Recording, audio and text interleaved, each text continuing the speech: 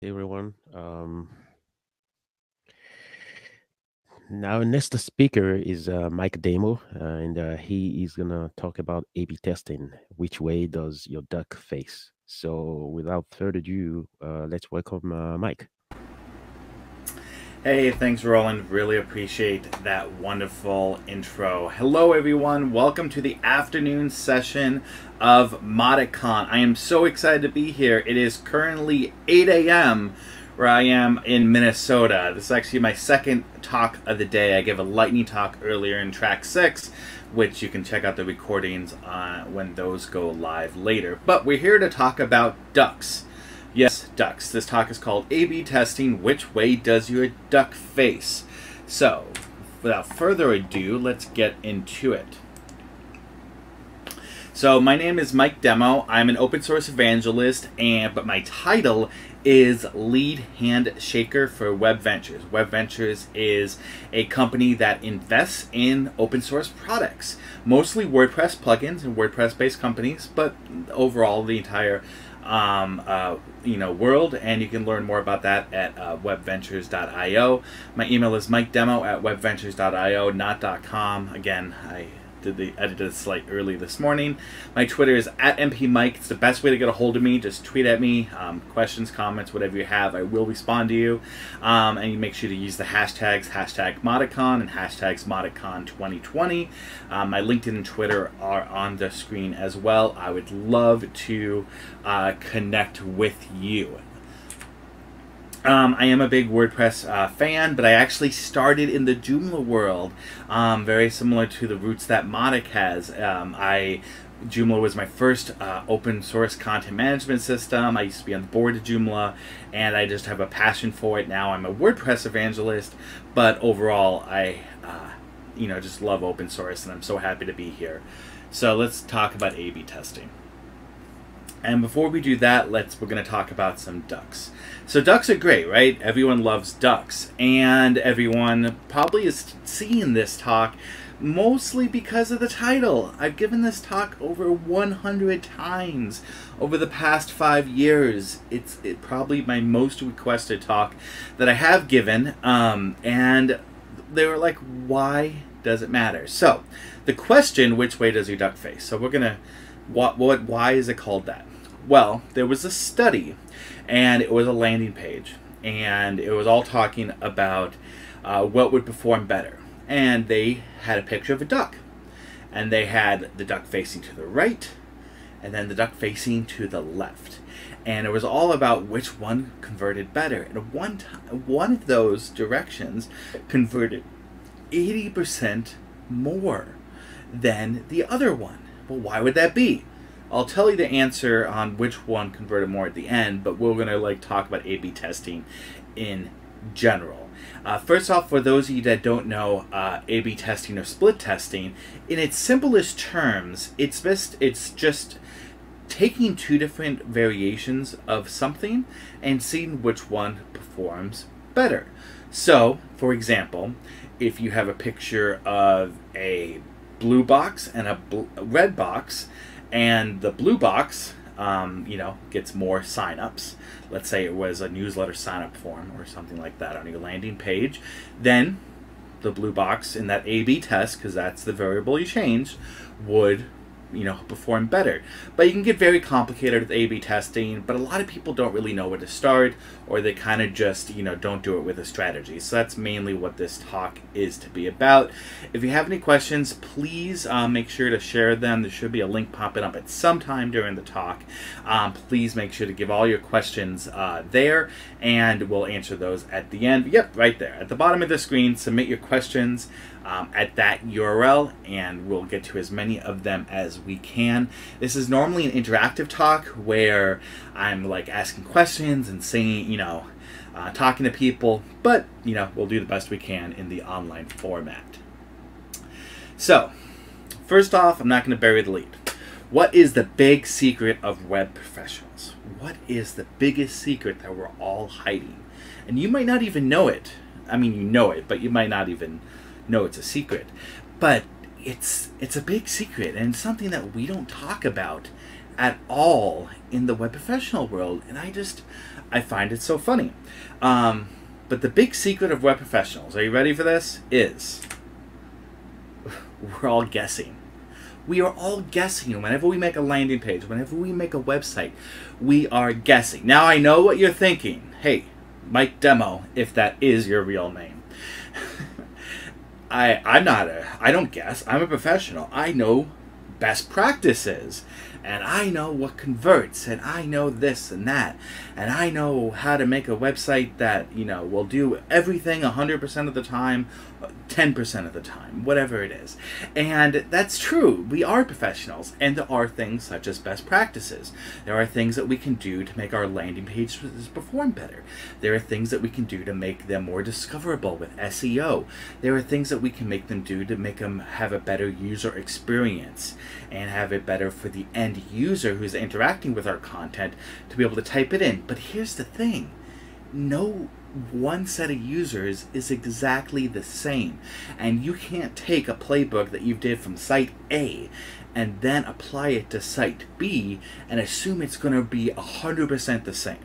And that is the main purpose of this talk. We're going to talk about a lot of crazy examples with A/B testing and have some funny stories along the way.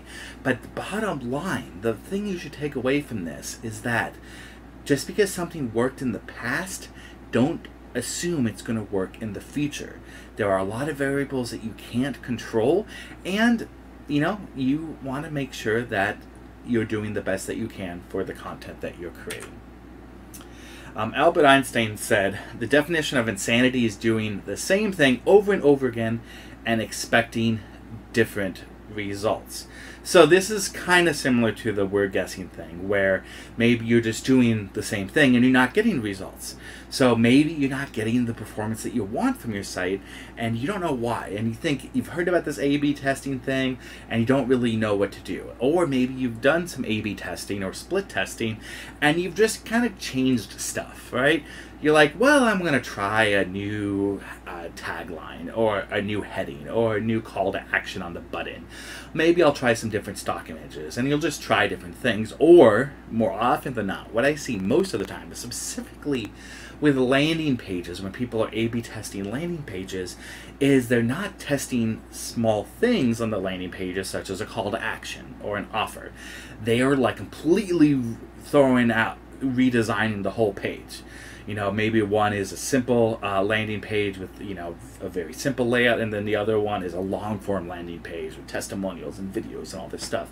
Yeah, one might perform better than the other, but it doesn't tell you why. It doesn't tell you what the specific piece of the change was the reason why. So, first thing you have to have a purpose. Before you work on any piece of content, be it a website or a landing page, whatever it is, think about the purpose of that content. What is your KPI? What is your key performance indicator? Now, I know what you're thinking. Well, that's easy.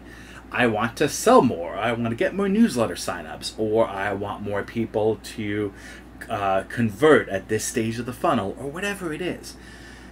Yeah, but that's not really a purpose. It's just what you want to have happen. So if you're serving this for clients, what is their purpose? And what are they going to define success? I once talked to a web developer, and they were like, man, I really had this client, and it was a utility, and they cared most about bounce rate.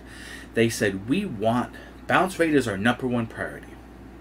So our agency did everything we could to reduce the bounce rate. For those of you that don't know, bounce rate is the percentage of visitors that hit a website and don't do any action and just leave. So they bounce off. And so they were doing whatever they could to decrease the bounce rate, to getting people to be more sticky, stay on the site longer. And they presented it, and the work was good. But here's the thing, is the client was very unhappy. The client was like, our bounce rate has gone down. And they're like, yes, your bounce rate has gone down. Isn't that great? You used to have 50% of people that would only hit your website and leave. Now only 20% of people are doing that. They're interacting with your site. Isn't that great? And they're like, no, we want our bounce rate to be as high as possible. And the agency's like, well, that makes no sense. Why would you want your bounce rate to be high? And this is what I mean by have a purpose and don't assume everything's the same. You have to have these conversations and you have to dig in deeper. So they said, okay, well, why do you want your bounce rate to be high? They said, we're a utility. It was a Canadian utility. We are a public service. We define success if our visitors to our site can find the answer without clicking. Therefore, search engine optimization obviously is important to them. So for example, if someone's wanting to know if there's a power outage, they should be able to do that without having to click the site. So if they Google power outage in Alberta, Canada, they should be able to know that answer on the first page that they hit. That's a very different use case. And you could say, well, the client could have done a better job of explaining what they were wanting. Well, it's true. But it's our job as the professionals to ask the questions. So I always recommend, before you do any project, write down the goal. Write down your SMART goal. Going back to college. SMART goals are specific, measurable, attainable, and have time constraints on them. If you don't have those 4 things on your goal or your purpose on your KPI, then you really don't have a goal. And don't give up until you have that written down on paper. And if you're doing work for a client, take it a step further and figure out what the specific numbers are for them to define success. So if they say, I care most about people that sign up for the newsletter on our landing page. Okay, great. Why do you care about that? Well, if they're on our newsletter, we know that so many percentage, blah, blah, blah, converts. Okay, so your goal is to increase the newsletter signups. Well, it has to be smart. So specific, we said newsletter signups, so that is specific. Measurable, we can measure that. We can look to see how the number goes up. Attainable, yeah, we can probably do that. And time specific. So in what time constraint do you want that in? Let's say 6 months. Okay, great. So in 6 months, what is that number that you'll define success, Mr. Client or Mrs. Client? And what would be an amazing number? I had this, I did this little project for a toy store in New York. And it was early in the pandemic. They were focused on physical sales, and they had to go online quickly because they were all shuttered because of COVID. And I said, what do you want your annual goal for sales to be? And they said, 40,000 would be great for online sales. Okay, great. And they're like, it would be amazing if we could get 65,000, this year. And I'm like, but they're like, the exact words were, well, a girl can dream, right? And it was an old retired woman who owns it. And I was like, okay, great. So that's what we use for measurements. It was just a small project. It did, just a handful of hours for him.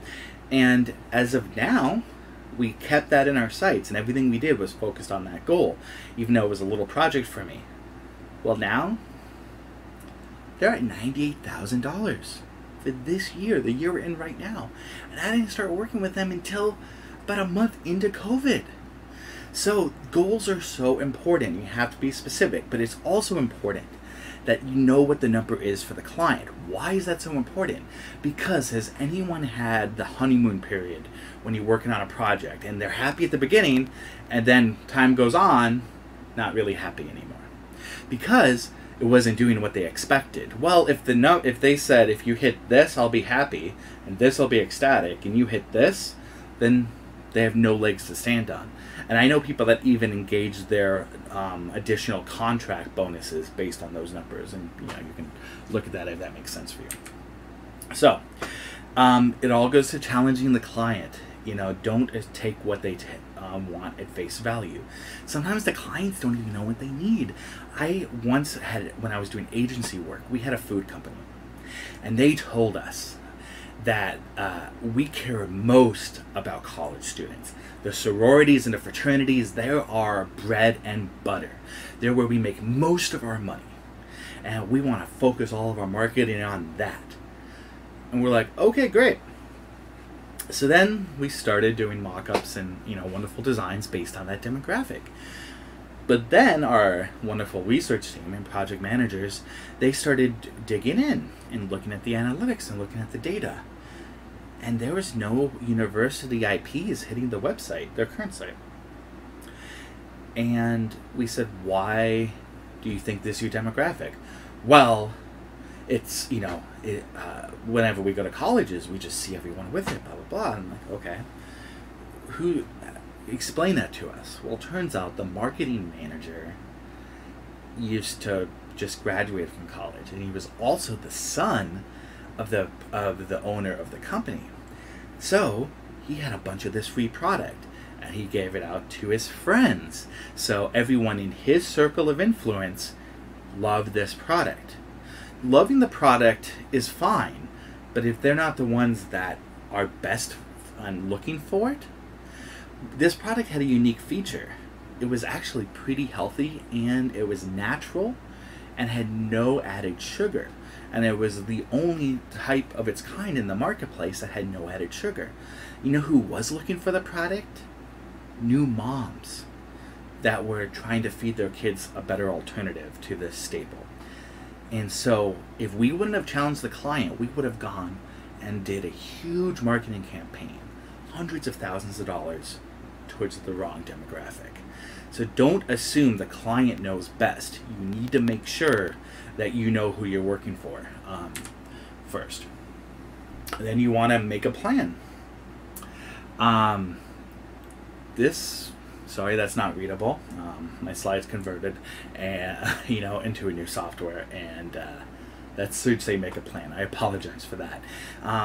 And so when you take a plan, the first thing to do with A/B testing is look at the project.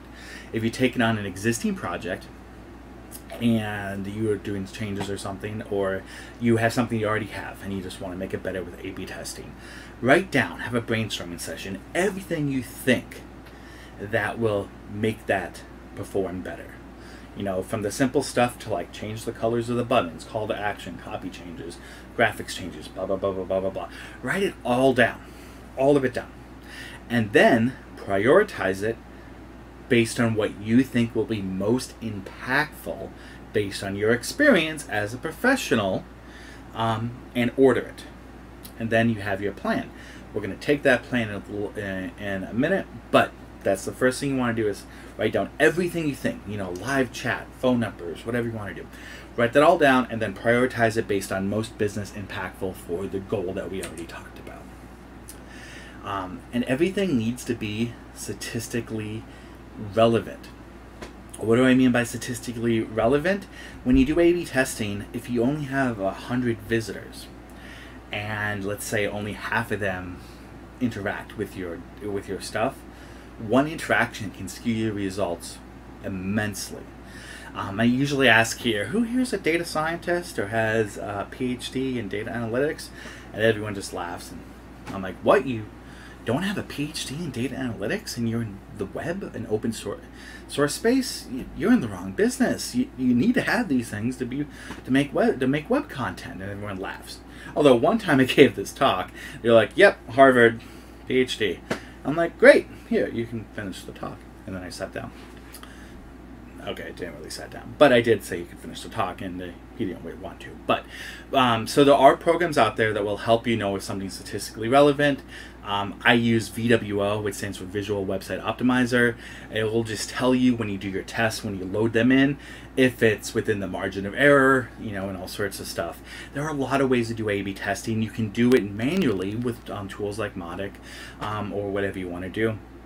And you can just say, okay, well, for the first week, I am going to try this, and then the second week, I'm going to try this, and then see what one performs better.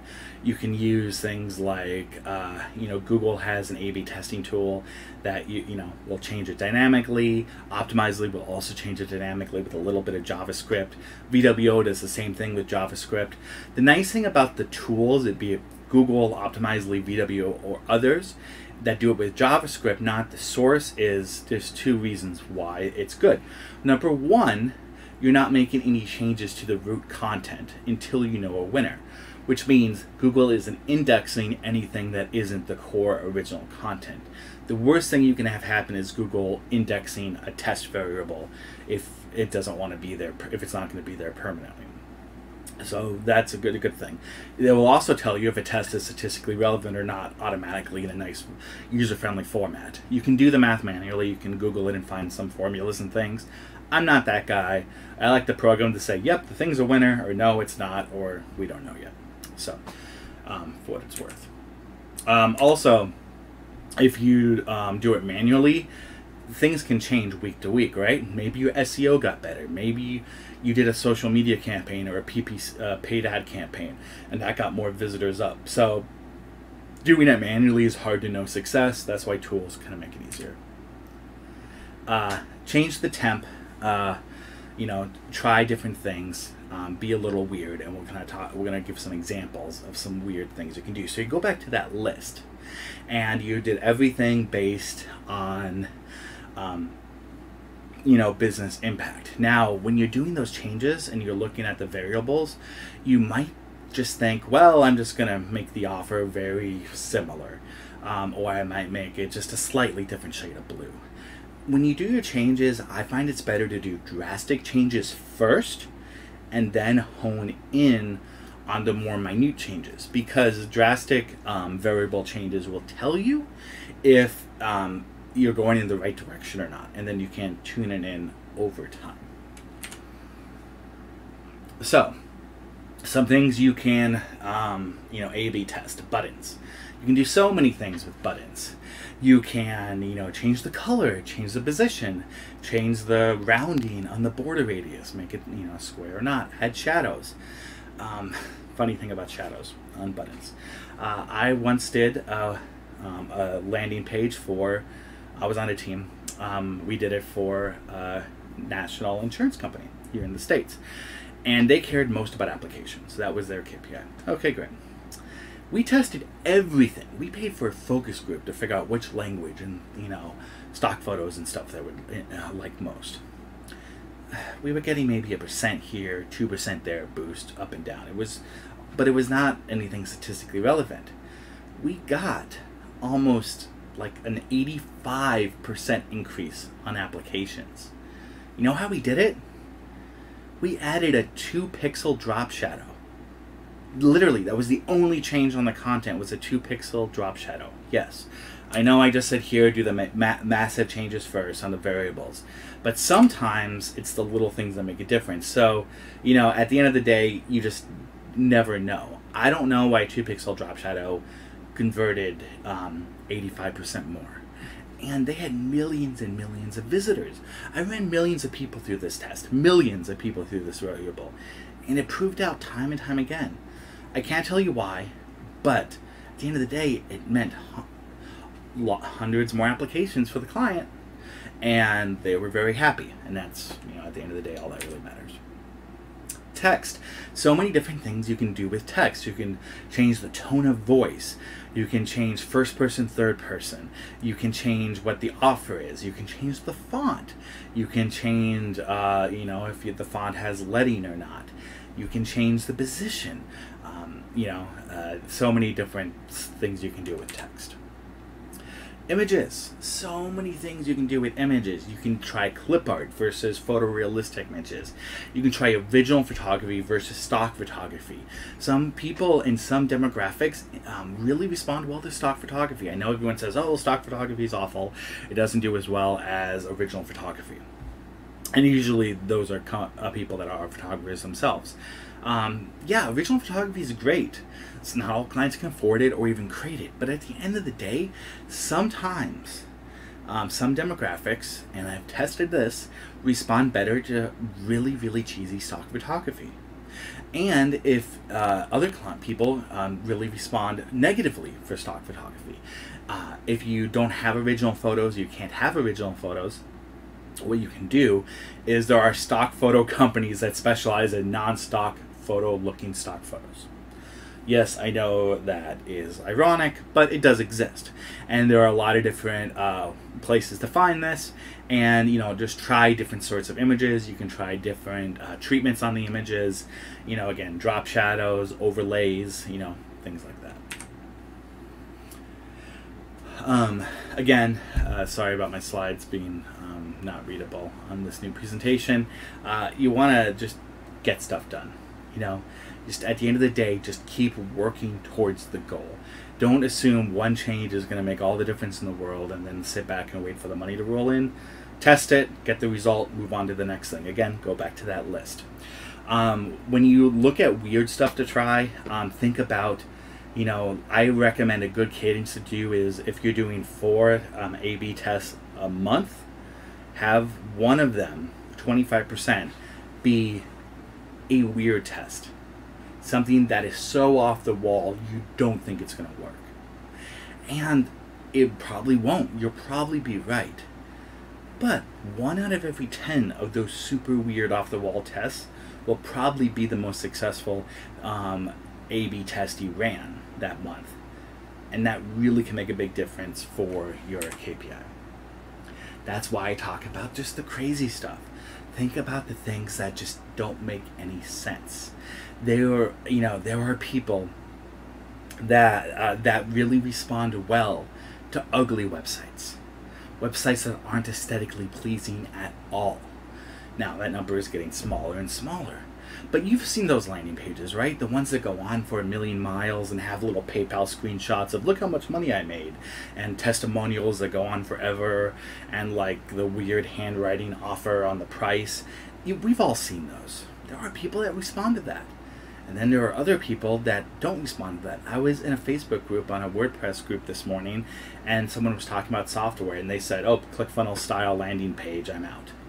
Just because the landing page had a tone of voice similar to the way ClickFunnels sells. Now, ClickFunnels focuses a lot on the direct marketers, so people selling supplements, coaching, that sort of thing. But again, there are groups of people that respond to that. So think about the audience and try different things, because you never know what will work. There are people that respond better to non-responsive websites. Yes, I know it's crazy. Websites should always be responsive. But it's true. It's a very small number. I'm not saying to make your websites non-responsive.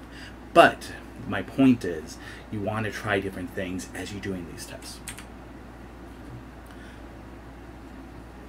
So let's talk about the 2016 and now the 2020 election. Hey, I love talking about this because politics are always one of those things that is safe to talk about, and no one ever gets upset when you get unsolicited advice from strangers, right? I promise I am not going to share a side or talk about the politics, but American politics in particular are really interesting for A/B testing because they, on both sides of the aisle, Republicans and Democrats, because they use A/B testing for so many different things. They use it to know what will get people to donate more. It is probably one of the biggest things they do. I signed up for all the mailing lists this campaign cycle, both Trump and both Biden and all this stuff. I was getting texts and different emails and things.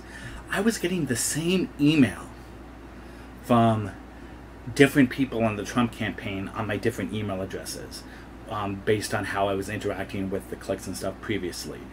Sometimes they would come from Donald Trump, sometimes they would come from Mike Pence, sometimes they would come from Kellyanne Conway. Other times it would say, hey, we need your X dollar amount now. Sometimes that email, I got the same email 5 times in my different email boxes when I was testing this. Sometimes it's like, we need your $500 donation urgently right now. Same email, same time, it said $3 in another box. They were doing this testing to see what will convert the most based on the audience, and then they're segmenting those tests, which we'll talk about that in a second. So that is super interesting. So we'll talk about some examples. So this is a picture from the 2016. This was 5 days before the general election in 2016. Donald Trump, on his official website and Facebook page, said, donate money and you will get your name live on my Facebook page. And he did. He raised millions of dollars. And the way they did it, the way that they did it was a live webcam of a laser printer printing out names for 5 straight hours. I'm not making this up. This is an exact screenshot from the stream. Now, we can all laugh and say, oh, they're technically inept, blah, blah, blah. Oh, and every once in a while, a hand would come in with a little call to action, handwritten note that said, still time to donate, blah, blah, blah. This was deliberate. They knew who their audience was, and they tested it. Earlier that same year, they did the same campaign at the Republican National Convention. But that was very high-tech polished. It was on the mega screen. You had a picture of your name on the screen emailed to you. It had nice transitions and said where you were from and everything. And it didn't do as well. Even though it was kind of a cooler, gimmick if you kind of think about it. Hillary Clinton did different tests. One of the things that worked really well for Hillary Clinton donations on her A/B testing was the chance to win experiences. So in 2016, Hillary Clinton would be like, donate to have a chance to see Hamilton with me. Donate to have a chance to get a signed copy of my book. All of those things worked really well. You know what? This year, what the Democrats did a ton of is they had ticketed fundraisers with high-level talent. So like the cast of Parks and Recreation or the cast of Star Trek would come on and you'd have to donate to get your ticket. And it would just be them, talking for like an hour. And they did that hundreds of times and raised millions and millions of dollars. And how do we know they raised millions of dollars? Because in the U.S., all donations are reported to, the government so that we know making sure that the campaigns are being honest on their finance disclosures.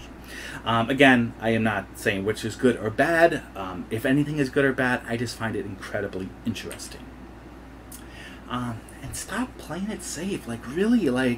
We, in the web space, we'll try one thing and we'll be like, oh, it didn't work. Or we'll have an idea that's crazy. And we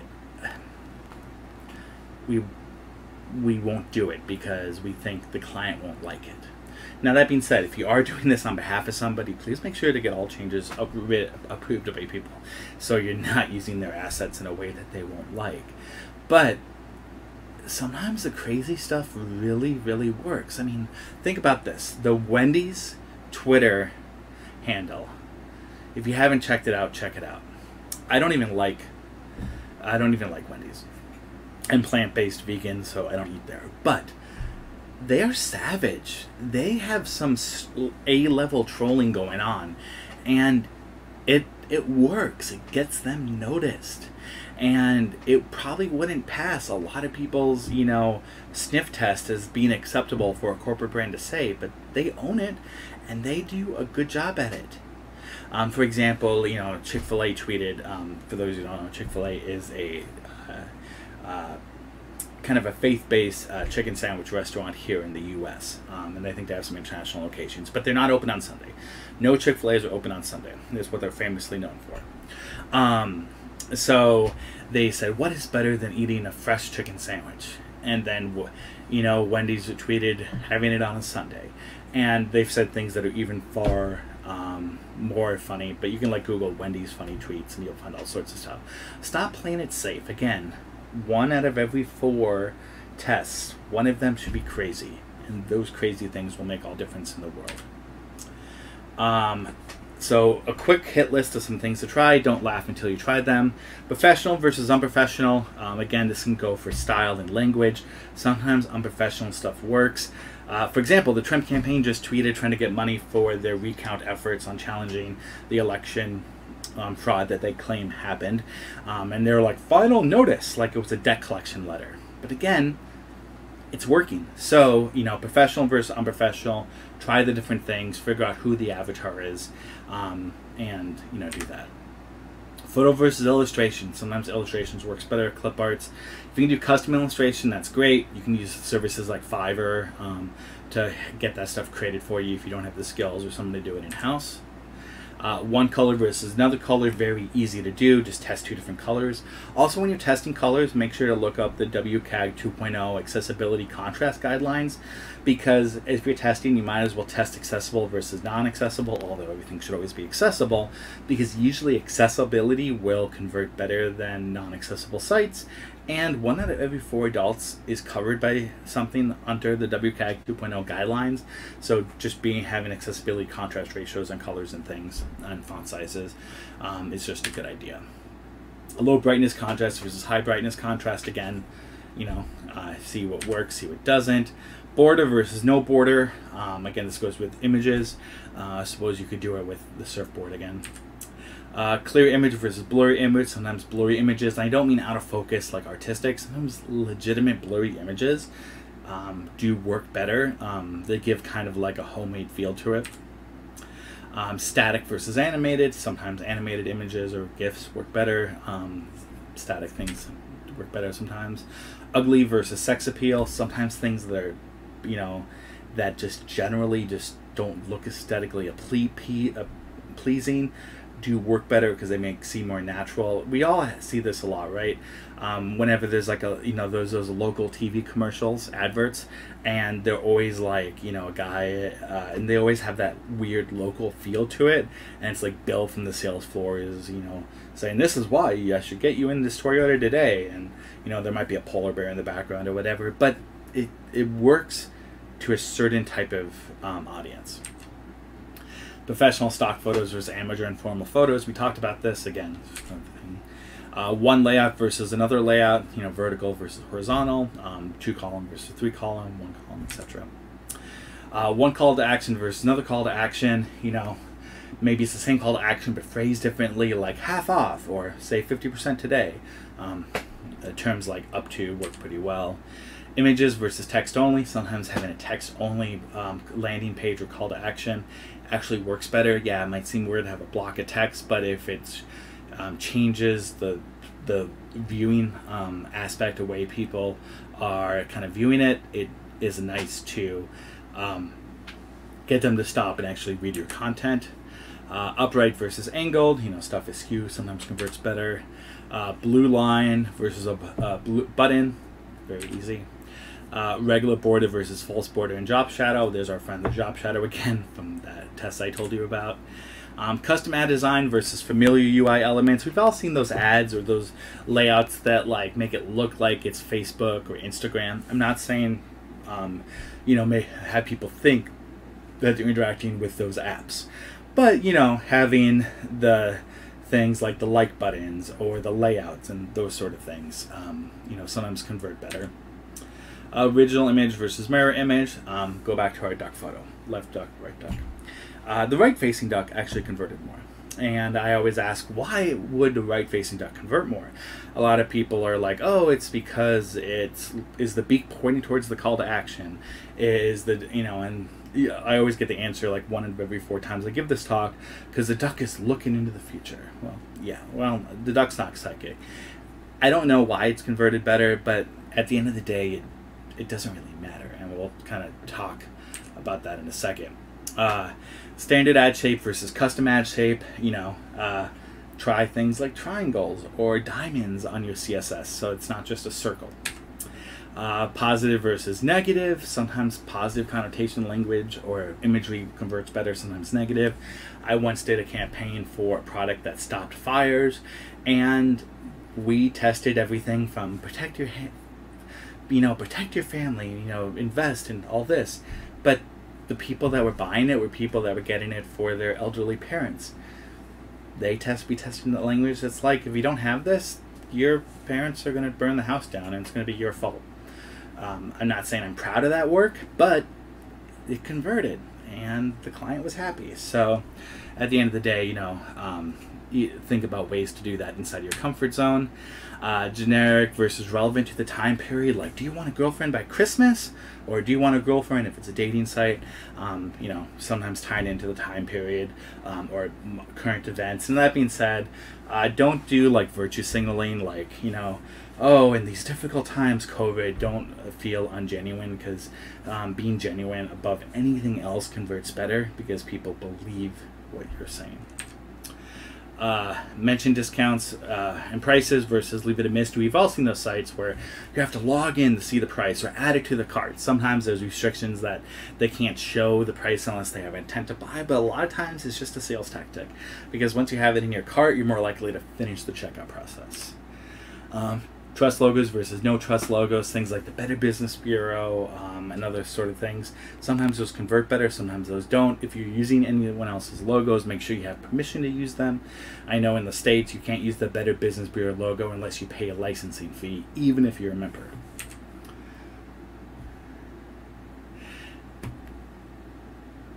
And you basically just got to have all of, the things that all come together to ask this. So we've talked about a lot of different things that, unlike, can help with A/B testing, and everyone says, well, why does it convert better? Why would this convert better than the others? What the duck? And bottom line is, it doesn't matter. Yes, I can get into human psychology, and I'm not a psych professor, and I'm not an expert in human behavior, but I am an expert in testing, and I can move needles until I find that button, and it's a magic money machine. Because imagine if you could tell a client, you're like, I want to do monthly A/B testing on your stuff. Okay, great. This is the exact language I tell my clients when I was doing this. Your website's a magic money machine. And if you give me $10 and if I give you $15, how many dollars will you give me? They'll laugh, and then make them tell you a number. They say, well, I'll give you unlimited dollars. That's all you're doing when you go back to the goal and say, okay, what's your KPI? What are the numbers that make you happy? Because you're using your magic money machine, in this case Mautic, to make more money than you are putting into it. And you're using data to prove it. So with that, I would love to answer your questions. We have a little bit of time. We have probably about 10 minutes before the transition, 8-10 minutes. I want to thank you so much for spending your time with me. My contact information's up there again. It's webventures.io if you need to email me, but Twitter is probably the best. So, do we have any questions? And you can also use the link at the bottom to submit your questions as well.